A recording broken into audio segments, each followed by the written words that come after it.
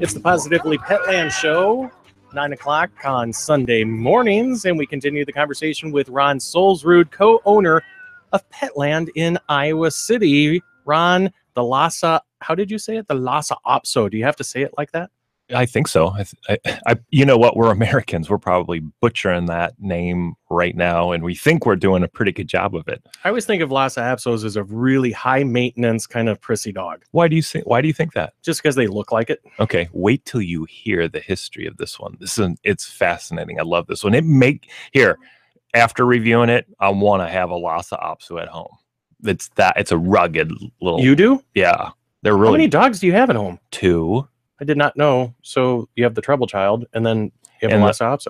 No, I have a dachshund. Oh, I wish I had one. Oh, I thought you said you had one. That's why I got confused. I was like, wait a second, I'm doing the math. So anyway, we're going to be talking about dog food. The myths of. Because last week we talked about premium foods versus, what you're getting at the grocery store or at the big mart store, and how those foods in the marts and the grocery stores are being sold based on price. So you're buying cheap food. It's just the fact. That's the way it works in the dog food industry. Now, when you go to a pet store, local pet store, you can get premium food. I'm sure there's stores out there that have the cheap stuff too. And what we talked about is that they're really high in nutrients that actually almost double the nutrients compared to the grocery store. So a premium food is really good in that way. You're going to feed less. As a result, they're going to poop less. 60 seconds? 60 seconds? Well, poop? What's the timer? 97 seconds. Okay. And then so they'll poop less. That's good for you. And then it has all the supplements, all the great ingredients that are, we know that if we eat good ingredients, we are healthier as a result. So those are premium foods. Today, we're going to get into the myths around dog food. Like, hey, Jerry, a grain-free product is better for a dog, isn't it? Yes. Or you're not supposed to feed pork to your dog. I don't know. Yeah, that one I read it. It was the -- myth, and I was like, wow. Are you supposed to? I don't know. You can. Okay. Wait, we busted a myth already. Sorry. We will talk about where did that come from? Let's talk about the Lhasa Apso. You say it so much more brilliantly than I do. Lhasa Apso. See, now you already gave it away. I know where it's from. You're not going to stump me with the There was a pause there. All right. The Lhasa Apso is an ancient breed. We're going to read from the AKC book of breeds right now and get into the history, the form and function, and hey, what's it like to live with one of these little guys? So, wait, did we stump you yet? No, because I think this one is. I'm not. Oh, I don't even know if you can call that a country. But what area? Name a mountain range that they might be from. A mountain range? Yeah. The Alps. Okay, let's see if he is right. Originating in the isolated valleys of the Himalayan mountains, particularly near Lhasa, Tibet's capital city, the Lhasa Apso is a true reflection of its ancient heritage. Okay, so does it really look like its ancient heritage? Those were some funky looking people back then, if that was the case. Anyways, these sturdy little mountain dogs, I love that, mountain dogs, have remained relatively unchanged for centuries. And the reason that it's going to get into, the breed is called Apso Sengki in Tibet, best translated as bearded lion dog. Okay, let's go back to it resembles those ancient people, and it's named after the bearded lion dog. Those people back then just didn't look too good, apparently. But anyways, we're having fun with that. That's very judgmental. I guess I am. I'm sorry. The Lhasa's primary function was that of a household sentinel, guarding the homes of Tibetan nobility and Buddhist monasteries. In their native land, these loyal companions were highly prized. Receiving one as a gift was a considerable honor. British colonists in India escaping the summer heat in the Himalayan foothills. That is quite a get away from it. Go from Britain to the Himalayan mountains to get away from the heat. So they were in the foothills. First saw examples of Lhasa Apsos in the late 19th century. So these guys, this book here does not go as far back as the Lhasas, but I believe they date these things, to date this breed back to the 2500 BC. So that's a long time ago. And we only started getting them in the 19th century, which wasn't that long ago. Many took Lhasas with them when they traveled to England, where the earliest standard for the breed was written. In the 1930s, American C. Saddam Cutting, that's a really long name, traveled to Tibet and became intrigued by the breed. His correspondence with the 13th Dalai Lama led to the breed's arrival in the United States. So that's how they got here. So yeah, this is why I said it seems like a very complicated dog. There's a lot going on with the history. I know, of this that's dog. what I love about this dog. It's very cool. So, and it is a little bit on the complicated, not like in a big way. The Lhasa structure reflects the breed's origin in Tibet's mountain terrain. Medium muzzle length. So this is not a pushed-in nose dog. Contributes to efficient respiration. The long rib cage allows for increased lung capacity. Higher elevations and bigger lung capacity. In fact, these little ones, oh, they're sleeping. They remind me of a little baby because their bellies are so big and round and long. So when you pick the little Lhasa puppy up, you're like, wow, there's a lot to this little thing. Are these Lhasa? These are, yeah. Here. No, they're napping right now. Okay. Just finish right. with your. Just finish with yours. All right. So then, a heavy, dense coat and heavily coated pads offer protection from extreme climate and rugged surfaces. Don't get the wrong idea. You like the coat here. If you can remember a Shih Tzu, it's kind of in that realm, maybe a little thicker, and that's it. Keen hearing and suspicion of strangers are traits reflective of the breed's function as a sentinel. The Lhasa is intelligent, often exhibiting a regal attitude, which is then belied by a clownish sense of humor and his joy of life attitude. That's what I love about the Lhasa. Independent by nature, Lhasas are bright, observant, and keenly responsive to positive reinforcement training. Lhasas are slow to mature and age gracefully, keeping a youthful appearance and attitude well into their teens. Lhasas thrive on daily walks or frequent exercise in fenced areas, as would every dog. Potential owners must be willing to go and provide activities to occupy the dog's intelligent mind, as with every dog. Allotting time each day for positive interactive play, as every dog. Lhasa enjoys making their owners laugh, so have a sense of humor is a plus. All right. As with every dog. As with every dog in person on that one. So those last final comments there I thought were funny. It did describe this dog as more of an independent dog, yet they kept on saying it needs a lot of attention, which I thought was isn't that one of those like oxymoron kind of things? Yeah. Are you in a situation where, hey, I'm looking for a breed, something that's a little more independent, but I want the dog, I want the happy-go-lucky, I want the fun and all that kind of stuff. That's where this breed comes into play.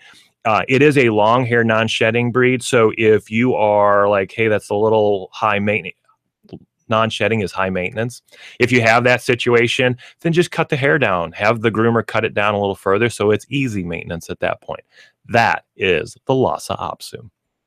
And so you touched on a few things. It can be high maintenance if you want it to be. Right. If you like that long hair. I guess as with every dog. As with every dog. I know when we had our Cocker Spaniel, Mom would always like to get the full Cocker cut. With the full skirt and what I'm talking about on the legs and everything. Oh yeah. And then the burrs and everything. That was a lot of work to be able to keep her combed out, and she was such a great dog. But so now we turn our eyes towards premium pet food and dispelling some of the myths. And I know one of them that you mentioned last week was using, what is it called? Chicken meal? Yes. And that's one of the, we'll get into that myth. And because it doesn't sound, meal seems kind of I don't know, meal. It just doesn't have that or that strong. Right. Well, it doesn't. Yeah, it doesn't have a sexy name, is what it ends up being. So let me pull up my little notes here. So the first myth that's out there, and I'm borrowing this by chance from AKC as well this week. The first myth that is out there is never feed dogs pork. Well, that would be incorrect. That is a myth. Here, all of these, if your dog actually has an issue with them, just like us, like I can eat most everything out there. But if you have an allergy towards something, well, then you want to steer away from that. So just out of curiosity, what's the myth against pork? It's just, I think it goes back to history where pork was not a clean food. Okay. And so people went that way. Another thing that I think gets confused on here, and they didn't bring it up in here, is don't feed a large, big chewer type dog a pork bone. That would be a bad thing because those bones are softer than beef, buffalo, and venison. So those you want to, if you have a strong chewer, small or big, stay away from the pork bones, stay away from the chicken bones. Those are even worse. So then get back into the other ones. So they've translated that, oh, well, then don't feed your dog pork either. Well, that obviously doesn't translate. There's no comparison there. So pork is healthy for your dogs. And Jerry, keep me on pace here for our show, please. You are, because I love to talk too much. Lamb is hypoallergenic. So where this came from, if you are under that impression, is about 10 years ago or more, 15 years ago-ish, they started coming out with hypoallergenic foods. And what was happening is again, science had nothing to do with this. Chicken was the most popular protein source in foods, and it actually still is today. As a consumer, you are more likely to go get a chicken-based dog food than any other based dog food. But then allergies started, and the veterinarians started conjecturing of what the allergy might be. At the beginning, and I think this is also word of mouth on the internet, they started going and saying chicken is a allergen and all that kind of stuff. Well, that would be incorrect as well for most dogs. Well, they went to lamb because they just found if they switched to lamb, life was better. Well, they switched from one dog food to another, and a lot of things changed between those dog foods. Not just the protein, and those others were where the allergy was, but people made a generalization and said, oh, it must have been the chicken. So lamb became the hypoallergenic. It is just as allergic-y as all the other protein sources. And if there is an allergen towards a chicken, then lamb would be fine. But in general, dogs are fine and cats are fine with all sources of protein. It's usually not the protein source where the allergen is. High protein diets cause kidney failure. Okay, so this one came from really high quality foods went on a very high protein kick. So 28 to mid 30s is kind of where the general rule of thumb for protein sources are. And then they started kicking it up higher and higher. In fact, cat food is much higher in protein. Well, they started going in that direction, and they got into the 40s and 50s percent protein in the bag. That they then all of a sudden this thing came out. Kidney failures were happening all over the place. Well, that's a myth. That did not occur. That was people just saying that. It caught wildfire kind of a thing, and everybody started saying it. But a high protein, that high of protein is probably not needed for your dog. If you have that dog that is, the hunting dog, massive running dog, you have a hard time keeping weight on your dog, then go to those higher proteins and just slowly eke yourself up to them, or just feed more kind of a thing. Those are good for those type of dogs. Small dogs, stay in the 28 to 35% and you're going to be fine there. So high protein diets cause kidney failure. False. Moving on, meat is more nutritious than meat meal. So on the foods that we have in our studio right here, you're going to see, let's say it's chicken. You're going to see the first ingredients as deboned or chicken or something like that. That means that's called wet weight. That is before cooking. They can put that ingredient on there. So it's what we look at and we go, well, that's what I want. I want the deboned chicken. The next thing usually is the same thing, chicken, duck, whatever it is, meal, chicken meal. That's cooked weight. Both of those, chicken and chicken meal, are the muscle and skin primarily of the chicken in this case. Meal just means that it was cooked. What does that mean to you? The higher up in the ingredients list that meal is, a chicken meal, the better, because if it's cooked, that means it's 300% concentrated in protein. So you're not paying for the water and all that kind of stuff. So it's higher in the ingredients list after it was cooked. I use the analogy of when we go and eat a quarter pounder, it's a quarter pound before they cook it. It's not a quarter pound after they cook it. It is much less. So to have, if it was a quarter pound after it was cooked, that would be a meaty burger. So the myth is meat meal, chicken meal, duck meal, beef meal. That is good for them. It's just a cooked portion of the meat. Grain, so the next myth, grain, especially soy or corn, is bad for dogs. Again, this would be an incorrect statement. We eat corn. Is it as nutritious as some other things? No, but it's still good for us. Where this came in is, okay, let's go back to those cheap foods that we find in the mart and in the grocery stores and all that kind of stuff. They packed, and still today pack, those foods full of cheap ingredients. Hey, if I'm Mr. Corn producer and I'm trying to get the good ingredients out of it so that I can feed that to people, and I have this other stuff from the corn, what do I do with it? This is what usually in the past went into dog foods, and still today into the cheaper dog foods. So the hull or the what do you call it? The thing around the corn. Here, I'm in the husk. Well, that's the husk. But what's the capsule around the corn? What do you call that? The capsule. Yeah. Okay. All right. Here we're in farm country, and I'm feeling very vulnerable. The kernel? Is that what you're talking about? The kernel. Yeah. Well, it's the whole thing, but it's the hard shell around the kernel. Is what I'm talking about. I know this. That has very little nutrition. Our bodies can't break it down, and so if you're trying to get the good ingredients out of the corn, that's what our manufacturers do, they leave that out. They get that out and get it onto the side, and that's what goes into the dog food.